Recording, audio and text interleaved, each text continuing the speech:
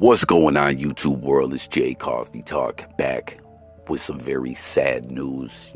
As we know, the 4th of July was last night, and every year when it comes to the 4th, fireworks, celebrations, accidents happen. I'm sure everyone remembers just a few years back, or maybe it's more than a few now at this point.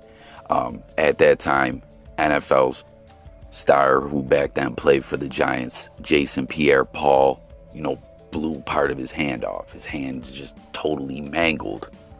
Just a gruesome injury. He was very lucky that that's all that, happened there, as it could have been much, much worse. Well, another athlete was injured, but I'm not sure if you guys have seen the reports yet. It was fatal. 24-year-old Matiss Kivleniks, and apologies if I'm not so on point with the pronunciation of his name. I'm very bad pronouncing names a lot of the times, where I'll hear someone else hit it right on the head with the proper pronunciation, and then I'm just not so good with it. But 24 years old goalie in the NHL for the Columbus Blue Jackets died dead at 24 from a firework accident. Very, very sad. I pray for this young man. Rest in peace to him, his family, his friends, thoughts with them and everything. I pray that it was, quick and painless for him. But the reports sound very, very bad. You know what I mean? Originally, there were reports coming out that there was a malfunctioning firework going off. So he was running to try to get away, slipped and hit his head and died of the head trauma. But after a medical examiner, did an autopsy and examined everything, they said it was actually from an explosion, like chest trauma, from a mortar-style firework. Now, I'm no explosives expert or anything like that, or firework expert, but mortar, I know they use in war. You know what I mean? Like, it's some heavy duty stuff. And apparently what's being reported is that there was a firework that was kind of like tilted, and when it the fireworks started shooting off towards people and hit him in the chest, and he died. So once again, I just hope that it was painless for this guy, man. 24 years old, very sad, pro athlete playing in the NHL, and dies on the 4th of July at a celebration.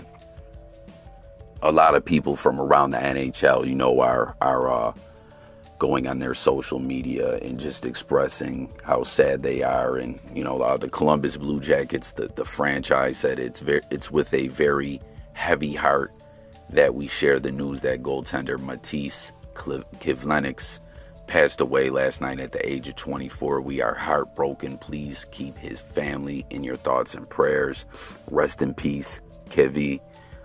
Then the Rockford Ice Hogs, which I believe is, a farm team, like the AHL or whatever, a farm system team. I could be wrong. Comment, guys, let me know if I'm wrong. They said, our thoughts and prayers are with the Kivleniks family and the Blue Jackets NHL organization, and we are deeply saddened to hear of the passing of goaltender Matiss Kivleniks. The Calgary Flames, our deepest condolences go out to Matiss, family, friends, teammates, and entire Blue Jackets organization. Rest peacefully, Matiss. Nick Foligno, who, if you guys watch my channel, I am a diehard Buffalo Bills fan. So the Sabres is my hockey team, who we've just been horrible. So, I haven't even spoke on them much at all when it comes to me making content. But Nick Foligno used to play for the Sabres, and he said, seeing all the beautiful tributes to Matiss only further cements what kind of person he was. What a tragic loss for all of us who knew him, and I am thinking and praying for his family, having gained a darn good goalie and better person just way too soon. R.I.P. Kivy. And yeah, man, it's just very sad. Like I was talking about Pierre some years back, when that accident happened and he lost part of his hand. I remember there being a lot of controversy and discussions going on about how pro teams would get pissed at their players, more or less because they're looked at as an investment, and they have, big contracts and everything. And, at that time, they were just kind of like, hey, Jason Pierre-Paul fucked up. And, he was kind of being like criticized for his actions, because people were saying that was stupid or whatever. I mean, it is what it is.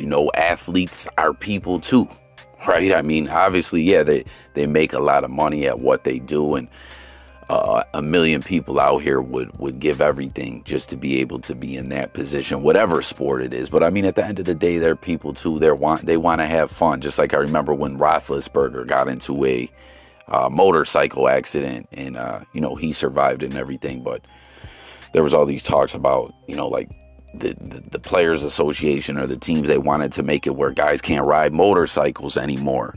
And my point for bringing all this up is, like I said, they're people too. They want to have fun.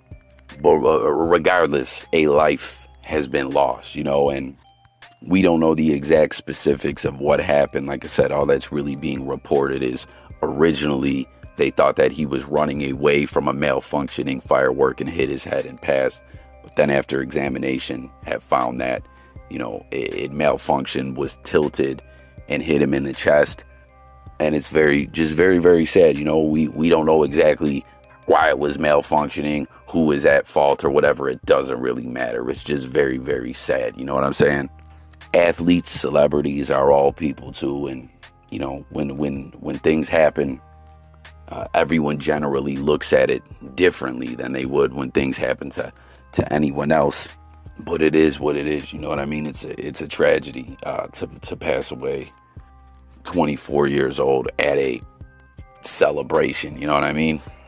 And like I said originally, I hope that it is I hope that it was painless for this guy and that he passed away quickly. It's been quite some time since I went to like a firework celebration where I was with friends or family, you know what I mean, where we were up close and personal letting off the fireworks. You know what I'm saying? I've moved away to where I don't really have people that I go get together with at gatherings, you know what I mean? And but always, man, safety's got to be first. Safety has to be first, you know what I'm saying? Because fireworks can be very, very dangerous, and we know this. But jump in the comments with your thoughts, guys.